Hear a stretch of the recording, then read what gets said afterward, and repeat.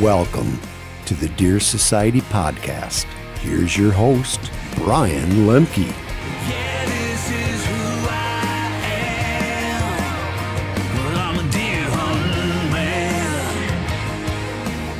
Big bucks can't see you is the topic for today on this podcast. I'm Brian Lemke, joined by JJ and Mike Ducart, and special guest all the way from South Carolina, Mr. Joe Miles from Asio Gear. You have been on quite the roll already this year. You got a couple bucks on the ground. Thanks for joining us today. We're going to be talking a lot about camouflage, deer's eyesight, and some really cool gear, some really cool tools that Joe and his team have developed at Asio Gear. We've used them, been testing them for the last year or so. Really cool podcast, really cool information that we got coming your way today. So, Joe, welcome to the studio. What's going on, man? Man, thank you so much for having me. It's this is God's country up here for sure, man. Driving in from the airport, with the leaves changing and all that, and 60-degree weather, it's nice. It's still about 90 at home, so kind of rough down there. But super glad to be here. Thanks for having me up. You bet. Well, we're excited to have you up, and I guess let's just start. Tell us a little about the start to your season here. Yeah, so South Carolina is an interesting state. We start August 15th and go till January 1st, so it's a really long season. We can shoot 5 bucks down there, so we do get the velvet season, and we got a lot of numbers. I know that for guys in the north, that's kind of hard to envision shooting 5 bucks in a year, and a lot of guys don't do that, but you do have the opportunity to do that. And the season started great. All about food early, and we have a fruit. I don't know. Do y'all have muscadines up here? No, you don't have that. So it's like a wild grape. And they get where the deer really like them in August. And so if you can find some muscadine vines, it's kind of, you put a camera on there, just hunt there, and it's dynamite. So, of course, found some of that and found 2 mature bucks and shot one on the 15th. And then, basically right behind him, shot another one. So it was, a really good start. That's awesome, man. We're jealous. Saw the pictures popping up there, and if you follow Deer Society or Joe and Asio, you can check those bucks out. But we're jealous up here. Our season's not open, and JJ's texting me. He's like, "Oh, look, Joe shot another one." I'm like, "Son of a gun!" Like ready to get out there.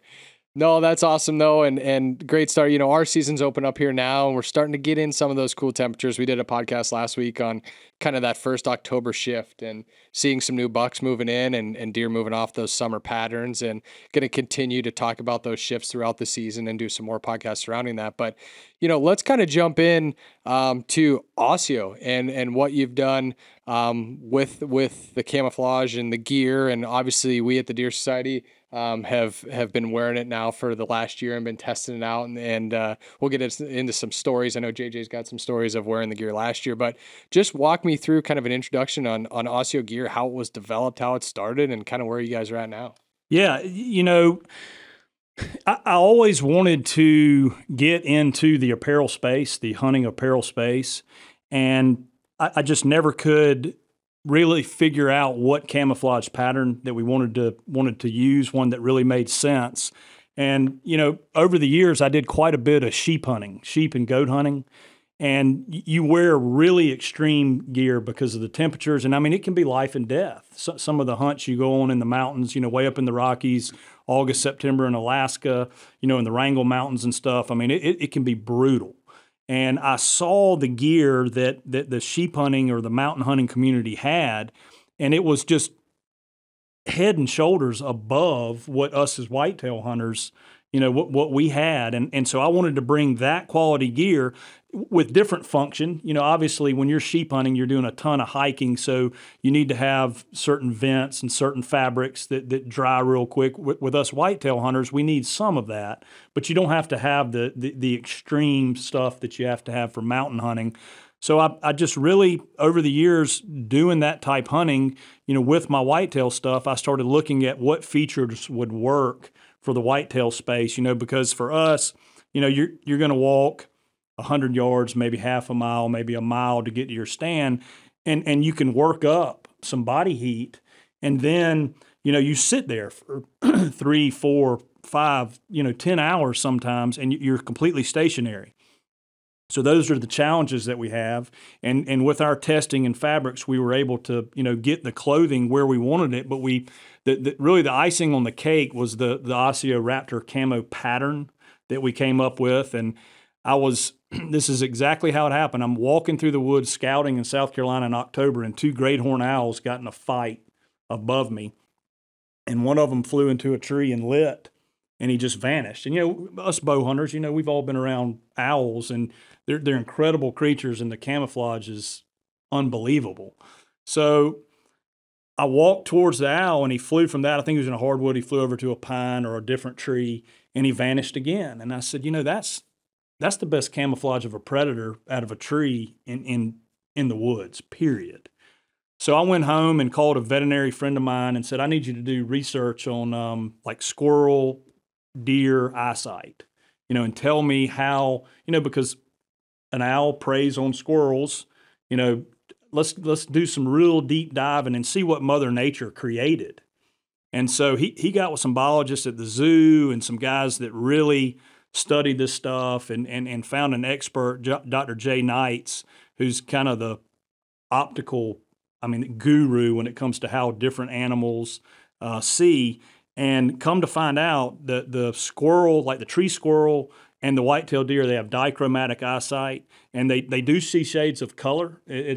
Some guys say that deer only see in white and black, but that's not true. They do actually see some shades of color, and that the squirrel and the whitetail have the exact same eyesight. So, I'm no rocket scientist, but I said, okay, nature made this owl to catch a squirrel with his talons from above. It's got the same eyesight as the animals that I'm hunting, the whitetail deer. Why has this not been done? Why don't we have an owl type camouflage with the coloring, the depth, the shadowing, the patterns? And so that's what we did. We got a bunch of photos of great horned owls, eastern screech owls across the whitetail range, different owls, and kind of laid them out with some graphic artists and went round and round and round and finally perfected it. And that's the camo pattern our Raptor camo pattern that we put on Asio. So that's a long-winded version of how we got there.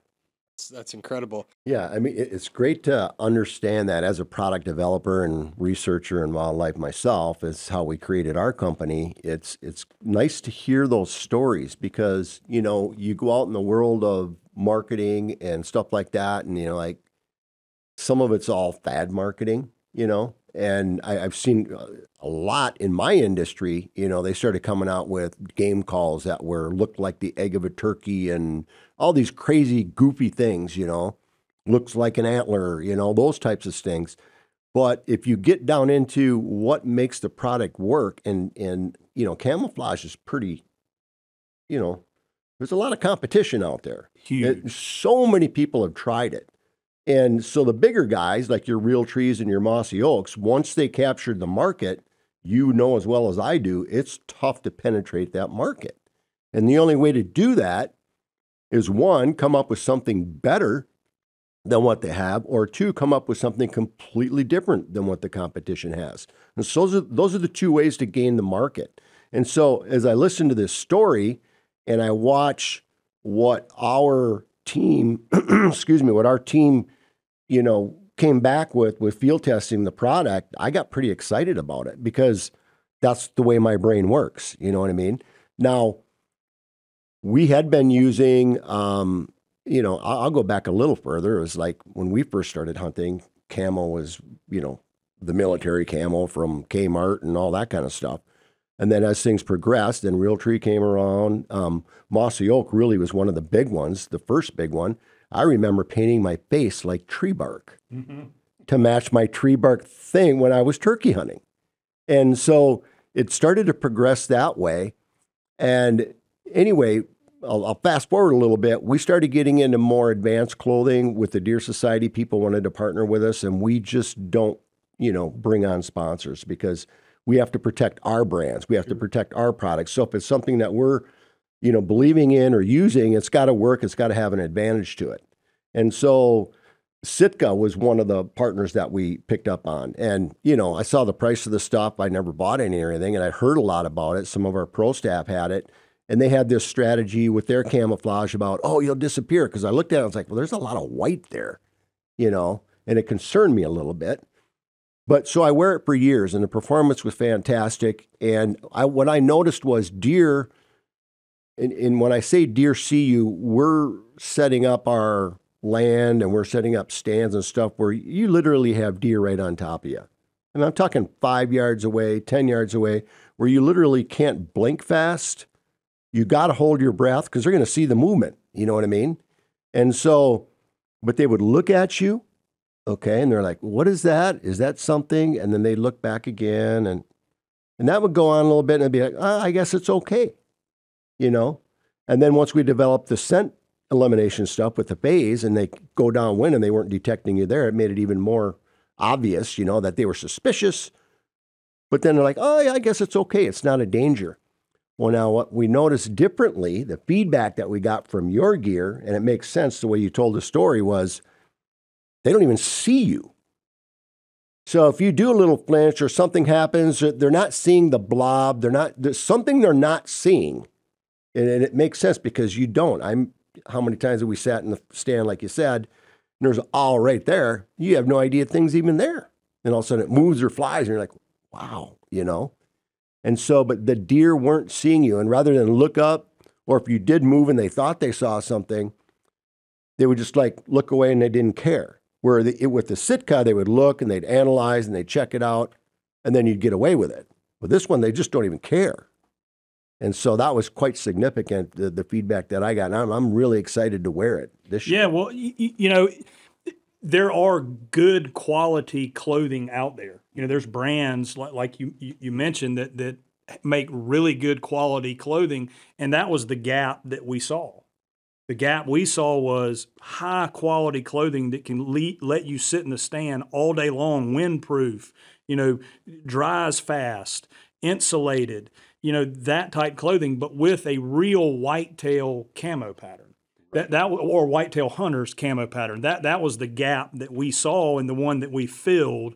And it makes a lot of sense to us and the guys that are using it with how it does blend in. And not only, you know, when you have a pattern of, I won't use brand names here, but you know, you have a pattern of a particular tree with limbs and sticks and leaves, that's going to blend in with one particular setting. You know, if I wear that in the swamps of South Carolina, and then I'm come up here to Minnesota and getting a hardwood, it's not gonna work. It's different. It's different.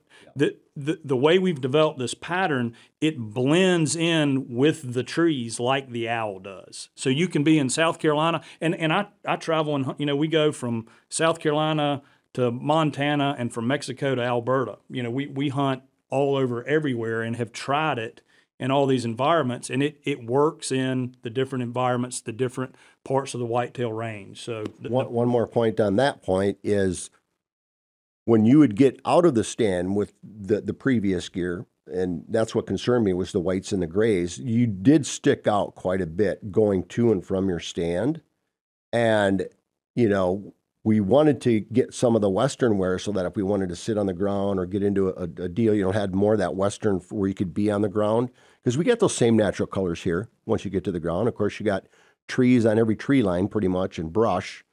So, but that pattern didn't work there. Well, this pattern does. So that's another thing that I really like about it. And so if you're able to get in and out without being visually, you know, perceived, that's an advantage too. I mean, I remember when we first started kind of deer hunting, and then in the beginning of the research and stuff like that, JJ and I would go in the heat and the cooling and all the stuff. You know, you get that backpack on, you got the camera, so you got two people, and we had the camera guy had to carry his own stand because we always had a hanger, you know, attachment up there next to the actual stand for the hunter. So you'd go in there and then you have to climb, you have to get set up, you got to do this, and you overheat. And it wasn't more than 200-300 yards most of the time. And you would be soaking wet if you pushed it. So we literally would strip down, no clothes. The only thing we had on was our long underwear when we got into the truck. Gets there, get out, we're totally stripped down, like 20 degrees out. You know, there's frost, it's freezing, and we're just putting on the bare minimum that we had to. And we would just creep up these bluffs and do this stuff just because we didn't want to sweat. Yeah. And, you know, so that performance, but then if you did sweat and you got up there and then you sat, well, then you froze your butt off, you know? So when you start getting down into that 5 and 10 degrees and stuff like that, it gets a little cool, especially in the morning. I don't know what it is about morning. Maybe it's the thermals or whatever, but as soon as you sit in your stand, that chill hits you. In the evenings, it doesn't do it that way. I don't know why, because maybe it's because it's warm out during the day and then you just slowly cool down. But when you're in there in the morning, you just get downright cold. Well, you can tell to that point. I mean, it's like you're sitting there in the morning and you're waiting for it to get light and you're maybe not so cold. And then you can't wait for that sun to come out. Right. And that sun comes out, but it's like, man, did it get colder? Like that sun feels good on you, but those thermals kind of switch, the little cloud cover, darkness holding some of that heat in. The sun comes out, those thermals start to rise up, you start to lose some of that. You almost feel colder in the morning because of that, you know, sometimes. Yeah, and in the morning on the way in, I feel like I have a higher or more adrenaline kind of pumping through my system. You know, it's dark, you can't see what's going on, you don't know which deer are around, so then you kind of speed up and you kind of break a sweat and you just work through it to where like an evening sit, you know, you can see. So you're walking in the daylight, take a pause, you know where the deer are, they're bedded down. And it just seems like the morning, for some reason, I rush it and I sweat a little bit more. And yeah, because you want to beat the daybreak. Yeah. And yeah, because so you got the anxiety and you got the time factor, you know? So absolutely. And it's the coldest part of the day. Yeah. Yeah. JJ, what do you have? I mean, I know that you wore this new Asio gear, you know, for the last year or so, and I know you had some pretty cool encounters. And your overall kind of thoughts on not only the gear but also, you know, deer eyesight and how you approach hunting from an eyesight standpoint. Yeah, that's a good question. Pretty much used, you know, a bunch of different camouflages and gears throughout the year. Have used quite a few of the upper end brands and been real happy with what those are. And then I saw Joe's stuff come across probably social media a couple of years ago, and I think I was the first one in the group that's like, hey, you know, we should check this out. So talked to Joe, gave it a shot, and yeah, the first thing I really noticed that was different was the deer didn't even look up at me. I know I was in Hidden Plat last year, and another point Mike made about walking in, you know, with a camouflage pattern that doesn't highlight like the real light colors. It's more of that neutral, so you can walk in. You feel like you're blending in on your way in. And then getting up in that tree, it's like, you know, that one night I had 7 does around me all within 10, 15 yards. Wind was swirling, they weren't smelling me. Not one of them even looked up the tree and looked at me. So that was when I was pretty sold. Yeah. Yeah, 7 and so just filming for that long, not moving at all, and just locked in, and they were eating and browsing and walking and all around me 360. So, you know, that's when I was really sold on the pattern for sure. And then as season progressed and it got colder and started, you know, wearing more layers and more systems, it kept me warm. Really loved the Sherpa liner on the mid season. That to me that works pretty much most of the season, not so much mid season, almost full season really. Yeah, just super impressed and just kind of built on the gear. And this year testing it out early season, mid season. Planning to not use the late season. That's what we all hope for. Yeah, fingers crossed. Exactly. But But we got a lot of work that we do in the late season too. I mean, there's stuff you have to do. You have to move snow and things like that. And, you know, it can double a little bit because it gets like sick, ridiculous cold up here, 50 below wind chills. I mean, bibs and my South Carolina butt would stay inside. For sure. Yeah, I'm not a fan of the late season. Just gets so cold, but we're banking on Asio to keep us warm. But then I sent Joe some video clips last year. I actually had a great horned owl fly into the trees next to me. He's looking at me like, are you the same as me or what? You should just open your eyes real wide. And I was just turn your head around. Turn your head around. And he he sat on the top of that cedar for probably 10 minutes just checking me out. What are you? Are you male or female? The deer didn't look in. Exactly. Did he come cuddle up with you after that? And then he went off, but it was just an awesome clip. I love the pattern. So that's all I can say about that. Yeah, I've had kind of the same experiences this year. I was out and I had a doe come in behind me. I talked about it in the other podcast from a downwind sense, but she ran right in behind me, and it was kind of a hillside where she was even with me, and my wind was blowing right at her. And I got a clip of throwing some wind floaters at her, and they were flying right. I was telling Mike he's got this bounty out there that we talk about every year with the wind floaters, the phased wind floaters, taking one and throwing one and it hitting a deer. And I'm like, oh, this is perfect opportunity. And I pulled it out, and she had taken like 2 steps. Otherwise, that thing would have hit her right in the face. But I mean, she's standing there and she's downwind, obviously using face, but like no clue that I was there. And she's eye level with me. She's 10 yards and 7 yards away. And like she looked right through me, and you hunt with a lot of guys and you hear a lot of people and they talk about, I mean, she was looking right through me and she never looked at me. And you sure, some of those stories are true, some of them are not, but it's cool to have those experiences for yourself, because I'm telling you, like, I was there, I'm filming it, and that deer, there's no reason why she shouldn't peg you. She has all the advantages in her court, and to get away with that, that was early in the night. That really makes you feel good about, the rest of the night. sit, It's like, okay, we're winning, we're passing the test, what's next. So Joe, not only do you have the clothing line, you have some accessories that go along with it. I was telling you earlier, one of the things that we've got to test now this year is the backpacks. And I'll let you go into detail with those, but I was saying before, I'm pretty critical about backpacks because of what I do. I carry a lot of gear in the woods. I do a lot of filming. I like my stuff organized. I like it to be comfortable, especially if you're going on a Western hunt, or like in this case, it's whitetail, but just that's what makes me critical about backpacks in general.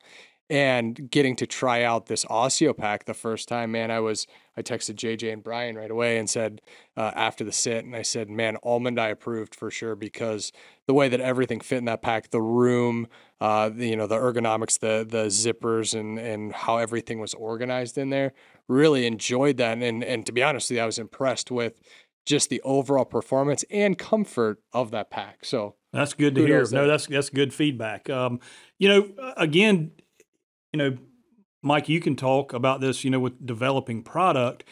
When I went into the pack design, I've had, again, with the sheep hunting and goat hunting, I've run some of the most high-end backpacks that you can run, where you'll have 10 days worth of supplies, to go into the mountains, and you're gone for 10 days. So the backpacks have to be bulletproof. And, the construction of them was incredible, and I pulled a lot from that, but put it into the whitetail space, which quiet and ease of use were things that I saw in what I was using as a whitetail hunter that just didn't make much sense. It seemed like all the outside fabrics of the backpacks that I was using was made out of that really heavy cordura and was loud. The zippers were pretty loud. And then to get to stuff, you had to make 3 and 4 zipper pulls to get down to the stuff you were going to need for that day. So I'm sitting in a stand looking at a pack that I had and said, all right, this needs to be changed, this needs to be changed. And what I wanted to do with the pack was have it where it could be super simple to get the stuff that you're going to need right away.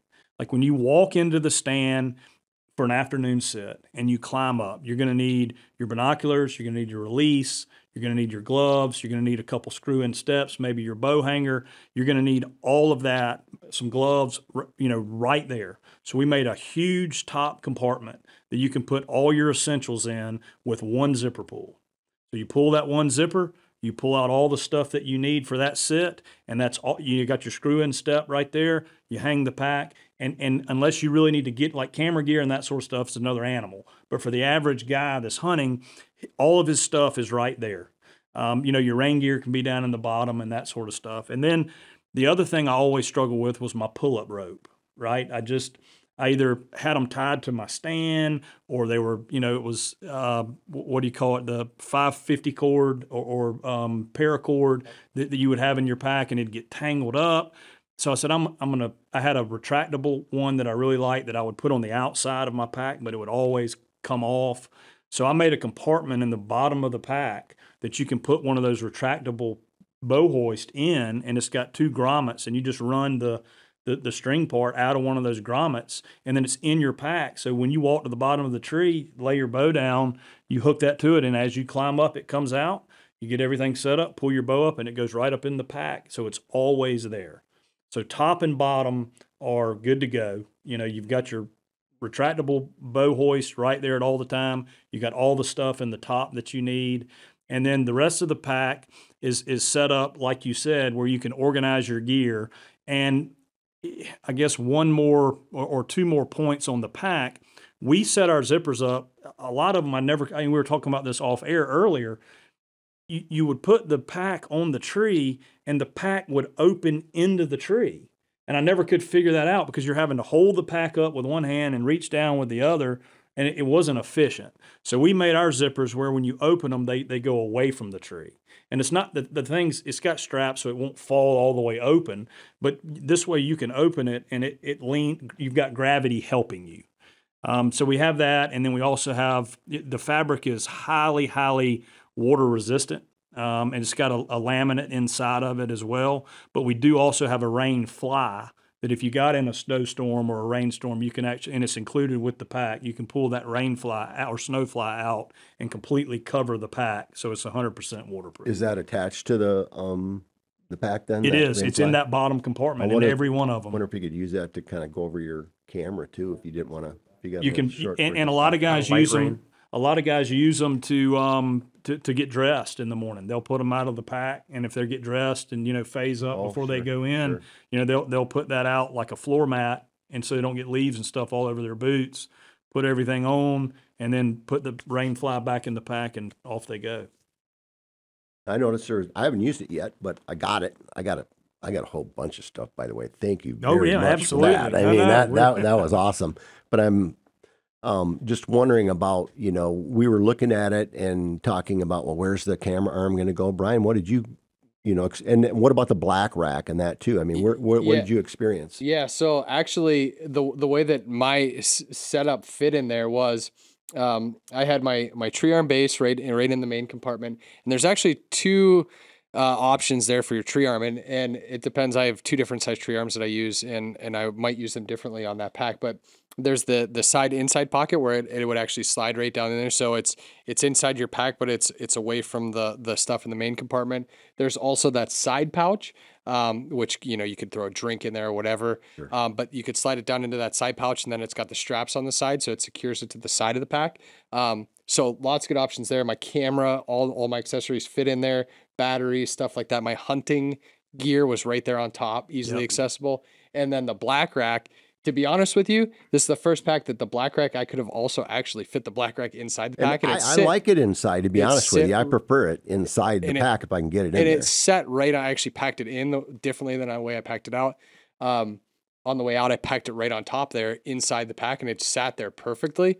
But on the way in, I strapped it right to the outside of the pack. It's got the two straps on the front of the pack, and so the black rack it sits there pretty. They're auto-locking compression straps. Okay. So once you snug them down and push the clips, they're not moving. So I mean, you can. What about washability? I mean, seems like there's a frame in there. I noticed.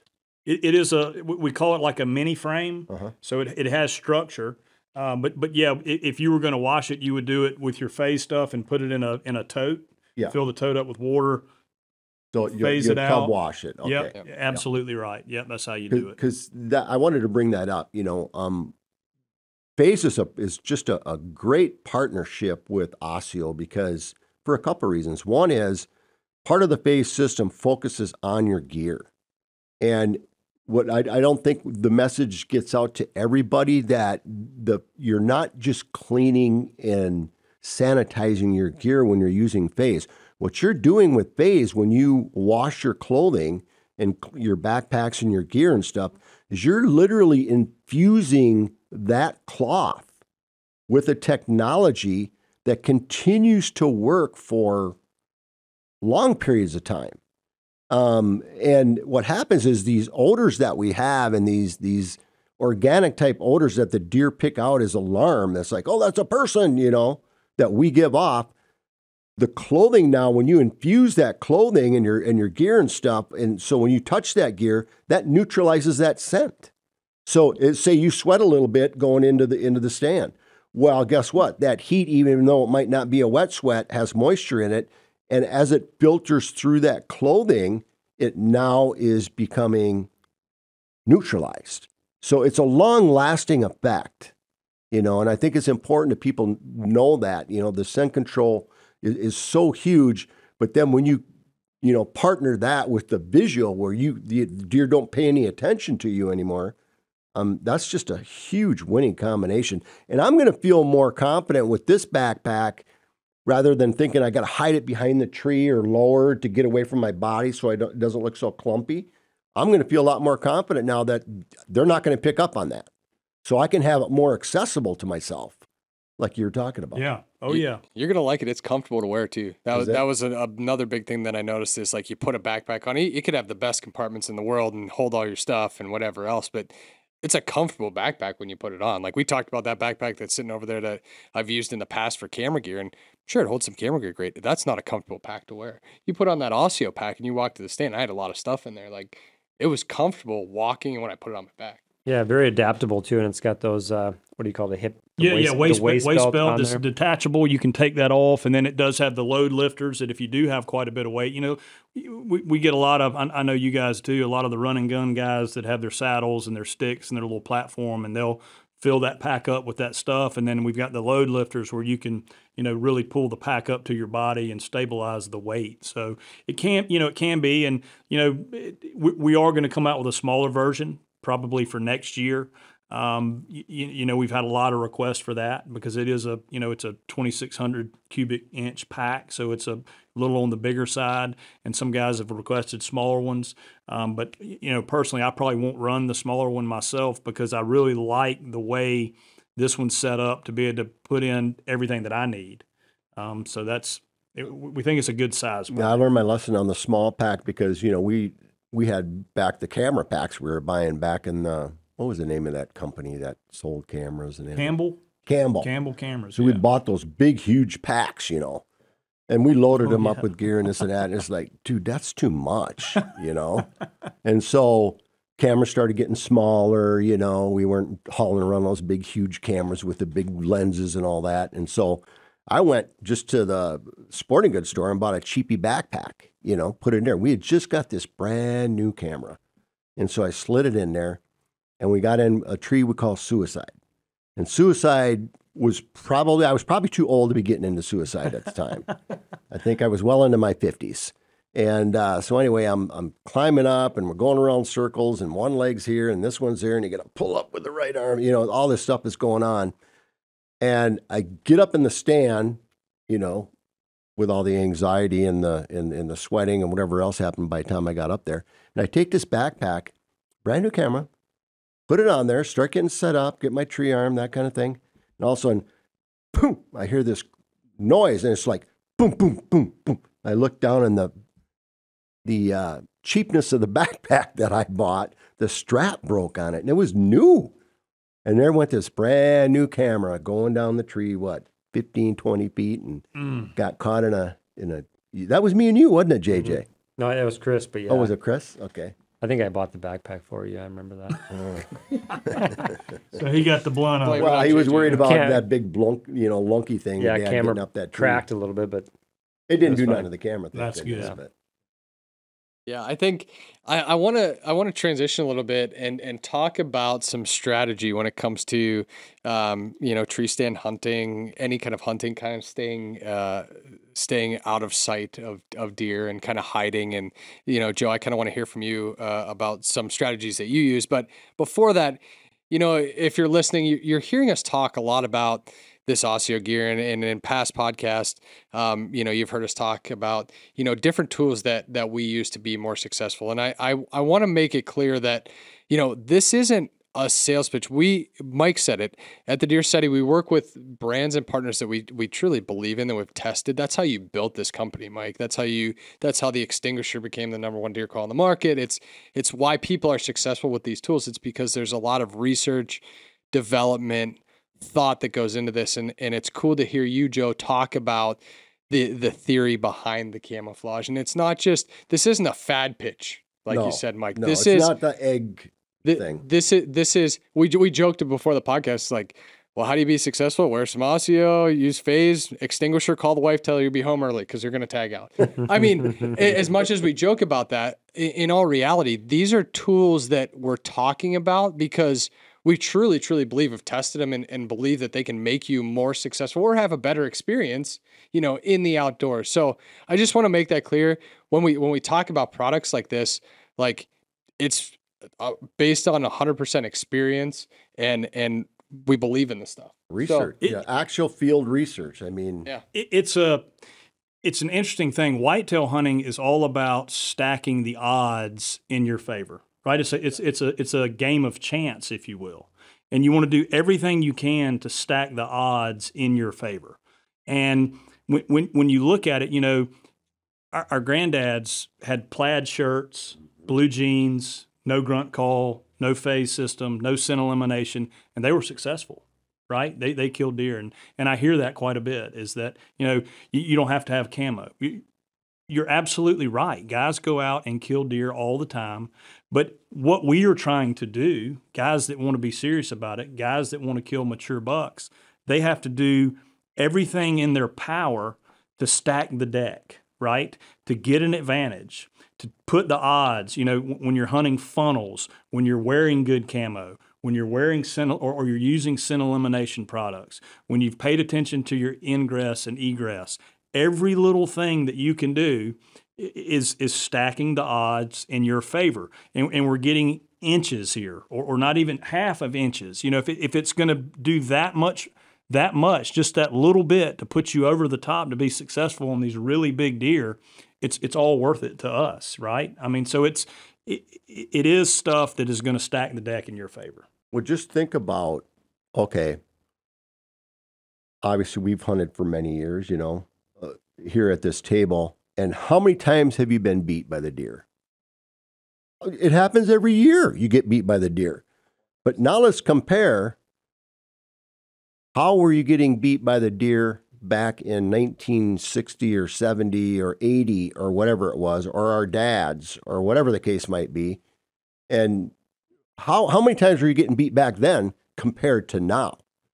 How many times now do you have? I see in some of my blinds or some of my tree stands I sit in, I know I'm going to see deer every single night I sit in that stand, because I go in that stand in the right conditions. Once again, information, learning.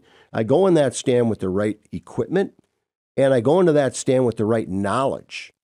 And consistently, we are getting deer directly underneath your stands within 5-10 yards. They have absolutely no idea you're there.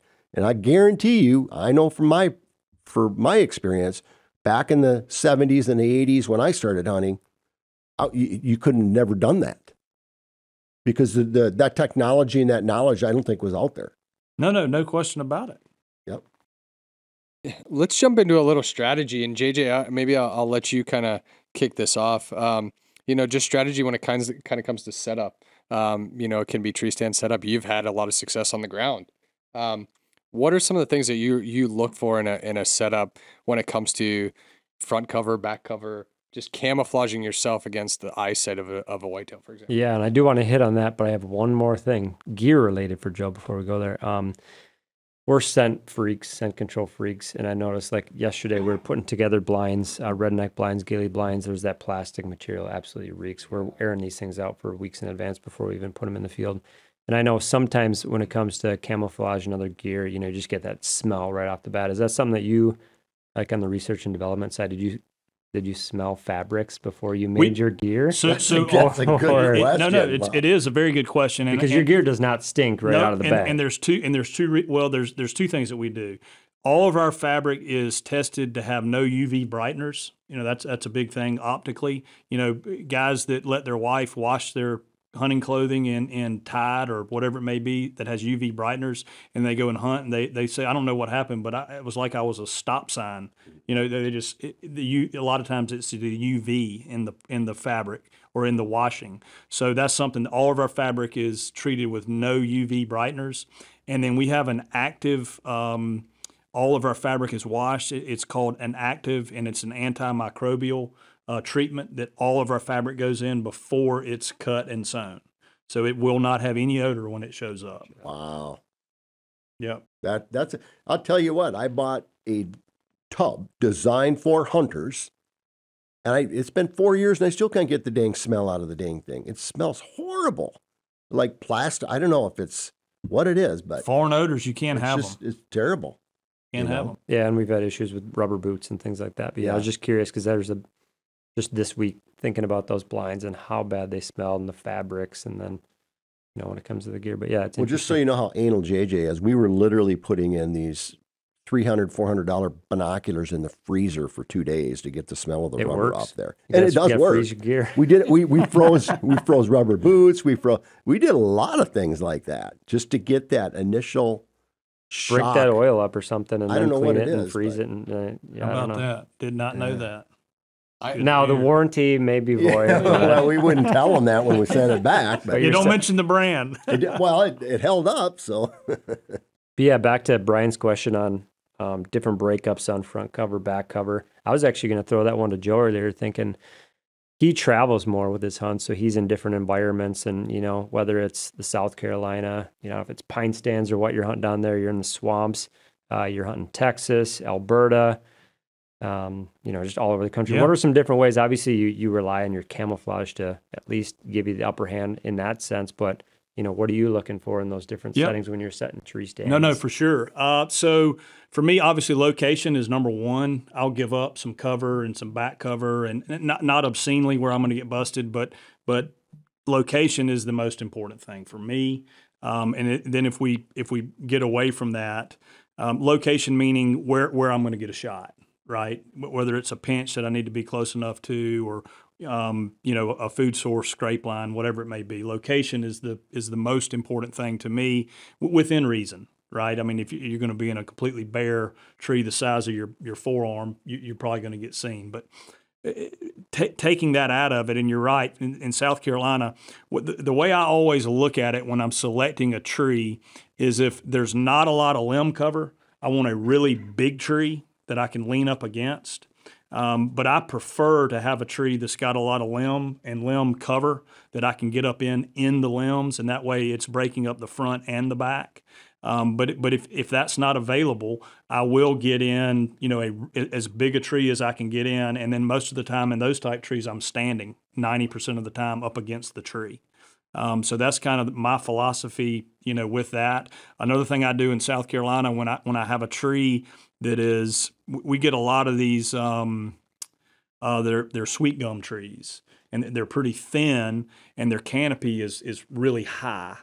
And I will sometimes get in a really thin tree, but get 5-6 sticks high, to where your safety line is you're reaching in first step to clip in. So I will get really high to get up in that canopy, or if it's a really small tree that I can't get my silhouette broken up, I'll get high. And I've done the opposite in Kansas in a cedar tree. I've been one stick off the ground. You kind of let the cover dictate where you need to be. So there's no steadfast rule other than, I'll give up some cover to be in the best location. That's interesting, and that's a great point. And JJ, I'll throw it to you here, but when you look at, I look at some of the guys that are now wearing Asio, and let's use Ben Rising as an example. Like, you talk about getting in the tree and letting the location dictate a lot of where you're going to hang. I think Ben Rising, I mean, if you've followed him for quite a while, he's killed giant deer consistently. I feel like that is something that he is so good at, is making sure that he is picking in that right location when it counts. He's understanding, okay, I need to be at that pinch. I can't be, and if he's 40 yards off, he's going to move that 40 yards. And I think there's a lot to be said about that. And it's just interesting. I look at the guys that have kind of jumped over to the Asio ship. You have guys like Ben Rising and Don Higgins and yourself, and a lot of these guys that are just renowned, JJ Dukart, big buck killers, and have been so successful continuously. I think that obviously has something to say about what you're doing too, because I mean, these guys seen a lot and have been consistently successful. You can't help but say, man, that's saying something. Well, I don't know about the rest of the guys you name, but I guarantee you, JJ over there is almost impossible to get him to try new things. because he's so ultra conservative about what he's done that works, which is a great trait. He does not like change. And so, you know, if you get people buying into it, it's not because they're buying into it because it's the newest, coolest thing. It's because there's a difference there. You know, when you bring them, as again, I'm beating a dead horse here, but when you bring a product to market, right? You don't know how the market's going to receive it, right? You think it's good. You've got some deer under your belt. You kind of know your way around the woods, and you think, you know, heck, I want to hunt out of this. I think this is going to give me an advantage. And you bring it to market, and you know, year one, you're like, okay, here we go, and you know, we had a really good year one. I mean, we had less than 0.5% of returns, you know, for guys that were like, oh, you know, I'm just not into it or whatever. But I mean, and that's unheard of in the apparel business. You know, it can be 3, 4, 5%, and we had less than 0.5% of guys that returned it. And then that grew. And then we were talking about earlier, you know, our organic growth now has just really taken off. You know, you were talking about being in deer camp.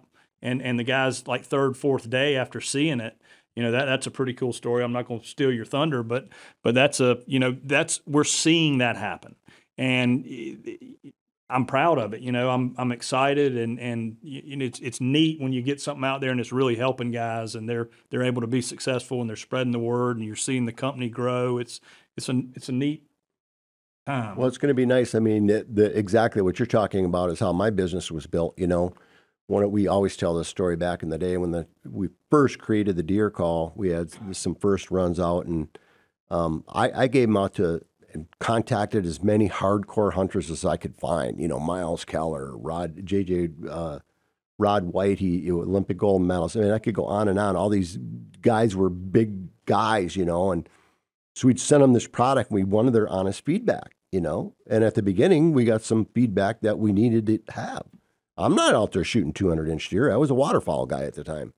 And so anyway, so we progressed through this, and then we realized we want to get this in as many hardcore hunters' hands as we can. We did a field test with North American Hunting Club, came back with a 99.6% approval rating, which is the highest they had ever seen. They tested tens of thousands of products on the market.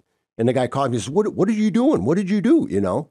And so that's how you find out what you got for a product. And for us to, you know, I don't know, just, you know, butter up to big sponsors and say, oh yeah, we want to be a sponsor with you because you're popular and you got money. That doesn't help you. No. And it doesn't help the sponsor either. Yeah, the market sees through that immediately. Yeah. You know. JJ, strategy, different, agree. What do you got for strategy on eyesight and how you approach a setup from the stand or ground? Well, do you believe that I hunt out of the skinniest trees of anyone you know? Oh, well, that's what I was thinking when Joe was saying, you know, I wouldn't hunt out of a tree the size of my forearm. Well, you got pretty big forearms, so too. But I can. JJ's hunting out of some trees that are the size of his forearm. I can tell you. We're pretty small. Shot skyscraper out of a pretty small tree, and I mean, a lot of it has to do with the breakup. Like they're nice trees, they're red oaks, they're black oaks, they're holding onto the leaves, a lot of branches coming out. But there's some sketchy spots, you know, even at like that stand we call bus stop where we're in a lone tree in the middle of nowhere shooting deer. But first you got to be in the right spot. Obviously, you know, you can't shoot a deer if it's going to be walking out of range. So you got to be in the right spot, and then just trying to pick that right tree. And it's like, seems like you always just, for me, it's like I stare at trees for a couple different years. You know, driving by them and the golf cart or whatever on a trail and looking at it and like, guys, that can work. Then I finally just pick it out and go for it. So I'm actually testing a couple of spots this year where cover is light again, and I hung one stand this past weekend. Took it out of a nice oak tree, the one I actually shot beamer out of the tree, so just a phenomenal setup. Moved it to a lesser tree, an ash tree, which is just a straight bean pole, little brush around it, knowing I was going to be super exposed or will be super exposed, but I feel like it's the right spot for a particular deer that I want to shoot. So kind of going a little risky on this end and hoping that Asio is going to save my butt. But I'm on the front of the tree. So I actually walked some of the trails that I know the deer could enter from and, you know, approach me from. And I just thought like, well, can't be on the back of the tree because I'm not going to be able to get a shot in this situation. So I'm going to be straight on the front It's just maybe wide enough to cover my body, that silhouette, and then I'm just going to basically rely on the camo and try to stand up and, and stay tight. So stand up, and that's Still. yeah. I mean, I think you can get away with less with good camo. You can get away with less cover, and that opens up the opportunity to hunt trees that you normally couldn't hunt. Again, stacking the deck, right? You're putting one more chip over in your pile. And then when I was shooting or cutting the shooting lanes for that spot too, instead of cutting them and just letting them drop, I would actually kind of pull them down. So I'd, create kind of we call it a nest. It kind of cost Chris a deer the one year because I created a nest and he couldn't shoot because he was all tangled in the nest. But yeah, just trying to drop even branches and little things in front of you and around you. Try to break you up as much as possible because I am on the front of that tree. So, I mean, anything you can do to break it up, the better. But the tree is the deciding factor on the main breakup, and then anything you can do after that helps. Yep. That's all I got. Oh, that's good. Pine trees are tough. I know pine tree stands are just about impossible. Some of those stands in Wisconsin, those red pines, are just brutal because they're a light silver or a light gray, constant pattern going all the way up, not a lot of limbs, and the limbs die off as the tree grows, so the whole bottom, 40 feet, there's nothing to hide in. So that's a really difficult thing. I don't know how that compares to your southern pines or whatnot, but Very similar. yeah, I love me a good red oak that holds its leaves. Absolutely, and it's I think it's easier to talk about ideal situations, when you have good trees in the right location, and then the issue comes in, and that's where good camouflage plays such a big role, is because most of the time you don't have the perfect tree in the right location, right? So definitely about stacking the odds in your favor. I will say one thing that people overlook a little bit, I think, and it's hard to combat sometimes, but lighting situations when it comes to tree stand setup. So, when you get into those later hours of sunlight going down or sun rising, where is that sun in relation to where you're sitting? Are you looking right in the sun? Is it beaming right on you? Also shadowing. I've seen shadowing, mess up a few deer hunts. You get those long shadows, sun behind you, deer's coming in, you have a little bit of movement, maybe you're drawn back, and your shadow kicks your butt, with those long shadows at night. So I don't really have a good tip there, but just something to understand and look at when you're hanging these stands too, and understand what your lighting is doing at those times where, you may have, encounters with deer, that being first light, last light kind of thing when the sun is still in the sky. So that's all I have to add there. Yeah, as far as, so you were talking about that harsh light biting you. I feel like, and I'm curious about Joe's thoughts here, I feel like harsh light in, or sunny days is a much better breakup situation because it casts all them shadows on the branches. Sometimes you get into that, cloudy, rainy, overcast day, and I feel like you can see a long ways through the timber. What are you thinking as far as like your camouflage pattern? Because I don't have years and years of testing that, but those overcast days, do you think your camouflage excels in that scenario, or do you think it's better in a sunny breakup where branches and shadows are breaking things up? I've had several people tell me, and obviously we've done some testing, is that it will actually kind of change color. Not to get crazy like alien type stuff here, but with the different light, because they'll say they see it on pictures on the website and it'll look one way. They get it in their house and it looks a different way in the light, and they get it out in the field and it'll be a cloudy day and it'll look away, and then it'll be a sunny day and it'll look a different way. So and again, that's not us, that's nature. Nature built, we just stole it from the owl. So it's their, it's their pattern, and they're hunting in overcast days, they're hunting in sunny days, and it's the same thing. So, from a setup standpoint, the sun and the light, that's probably the last thing I look at. It is an important part of it. One thing, especially that's interesting that I have figured out over time is in the morning with thermals, if you can get in a sunny spot, your thermals are going to start rising sooner than if you're down in and that can save you in certain spots. If you can get in a tree where you can get sun on you early, if you need the thermals to start coming up quick, the sooner you can get in sunlight, the better. So that's a tip to, kind of file away when you're in a certain situation and you need things to warm up faster. if you can find. But again, that's kind of a very small part of tree stand setup. You know, kind of to wrap up here, I do want to jump back into a comment that you made earlier because I'm curious, and I think a lot of people out there would be curious. So, in the research that your team has done, you talked about deer being able to see certain colors, right? Do you have any insight on what colors that they might be able to see better than others, or can elaborate on that at all? Yep. So shades of blue. Shades of blue is like the main one that they see, and you actually see camouflage patterns that have some blue shade in it. They can't see green. You know, we get a lot of guys that, you know, when are you going to put green in your camo? When are you going to put green? Well, the deer can't see green. So the grays, which I mean you could say is shades of gray, shades of blue, they can see those. So, you know, guys talk about, you know, wearing taking a red light, taking a green light. Very, very true. If you take those lights, they can't see that light. You know, you wear blue jeans and, you know, good luck. I mean, a lot of deer have been killed with guys wearing blue jeans, but they can see shades of blue. That's why I got to squint my eyes, and JJ got to squint our eyes, huh? Well, anything else, JJ, you want to add there? No.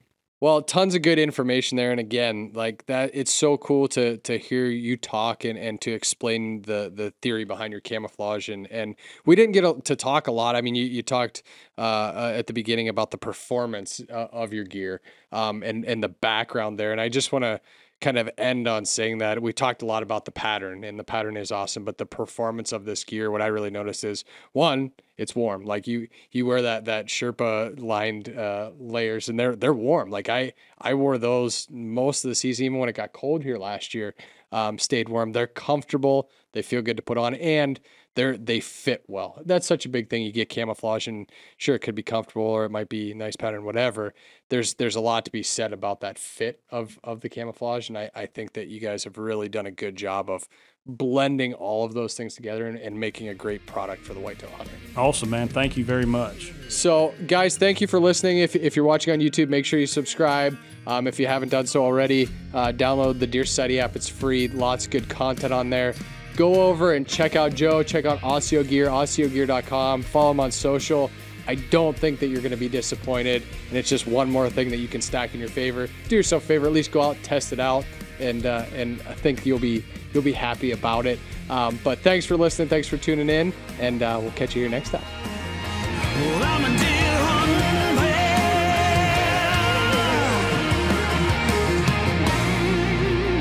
Well, I'm a deer hunting man. All our sponsors here at Deer Society are partners whose equipment we know we can trust are going to make you more successful and have a better experience in the field. Products like Illusion Systems, maker of the Black Rack, the Extinguisher, and the Phase Body Odor System. Tacticam, Reveal Cell Cameras, 10-Point Crossbows, Onyx Maps, Asio Gear, Huiman, and Big Frig.